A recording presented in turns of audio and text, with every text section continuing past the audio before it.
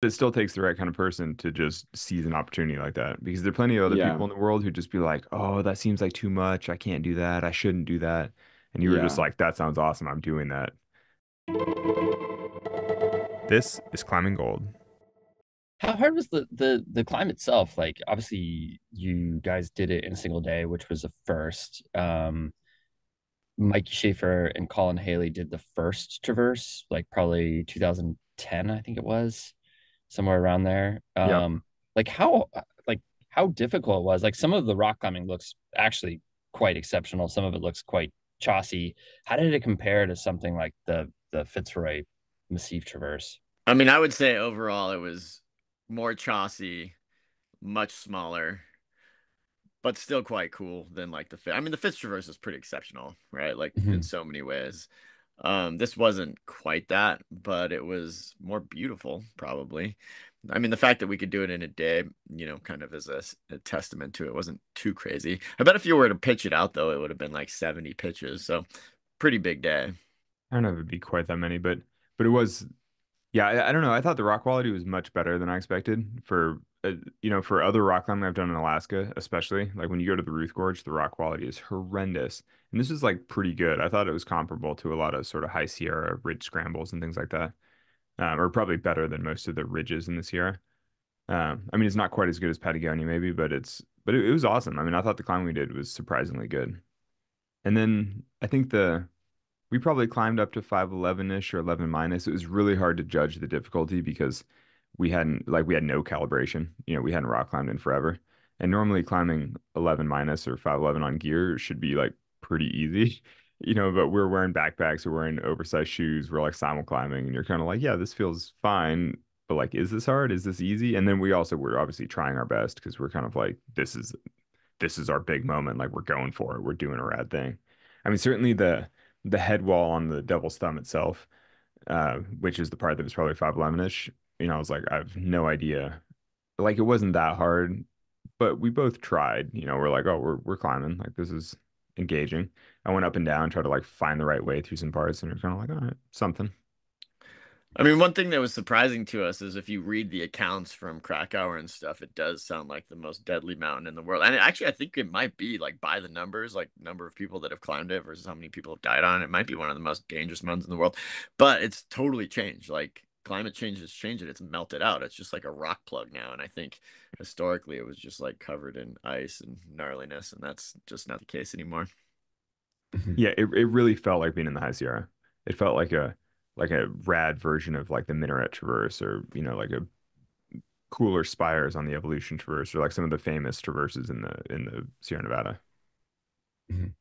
And like how like obviously you two have had this incredible partnership with like I mean everything from the Yosemite free triple to the no speed record, um, the Fitzroy Traverse, like all of that. Like where do you think it actually fit inside of like the whole like maybe the whole adventure? Like where did it fit inside of some of the things you guys have done together? I think this is probably most like the Cuddle, the big traverse that we did in Rocky Mountain National Park, which is probably the thing that blew out Tommy's Achilles to begin with. He has too much, uh, you know, trudging around in Rocky Mountain. But no, I mean, I think it's kind of, in a lot of ways, it's much easier than something like the Fitz Traverse or the Free Triple in Yosemite, in that anybody could do this if they were willing to try hard enough and put in the effort and sort of work for it. Because it's not like it didn't require an elite level of athleticism or anything. But on the other hand, it's the biggest adventure of anything we've ever done together. It's like the biggest scope, the biggest scale. It's just like it's just so much. Yeah, and there was like a lot of unknowns. There was so much toiling. It just depends how you quantify difficulty. Like if it's purely by rock climbing number grades, yeah, it wasn't that hard. But if you include all the other peripheral things, it was extremely hard. And that's kind of, I mean, honestly, that's all I've been able to do. Like I'm not naturally that very good rock climber, so I do things where I just like beat my head against the wall forever, and that's how I get it done. And that was exactly what this trip felt like. Yeah, I mean, it's definitely the most effort we've put into anything because like the free triple in Yosemite, is a great climb, but we put 1 week into that. We showed up in Yosemite together. We did 3 days of prep. We took 2 rest days. We did the triple, and we were done. You're sort of like, oh, that was a fun week of rock climbing. And this adventure, like I mean, we biked for 6 weeks before we even got to the beginning of the real trip, I mean, it was just so big. Yeah. I know it's sort of, I know this is like part of your jobs, right? Like the whole experience, like you guys are professional climbers. Um, but I was also thinking about like how rad is it at this sort of stage in both your lives? Your dads, you're super busy, you're doing all things that like are the other side of your job as a professional climber. Tommy, your work with Patagonia, Alex, just like all the things you do. How awesome was it to actually get to spend 2 months with each other at this stage in life? Because I couldn't go to like my best friends and be like, dude, 2 months, like there's just it would never happen like the way it is. And like this is kind of an awesome thing that you guys one made happen. And just I'm curious like what that experience was like, because it sort of seems like something out of your 20s, like a sort of like what would happen if you were Taylor's age versus like, being almost 40 and in your 40s.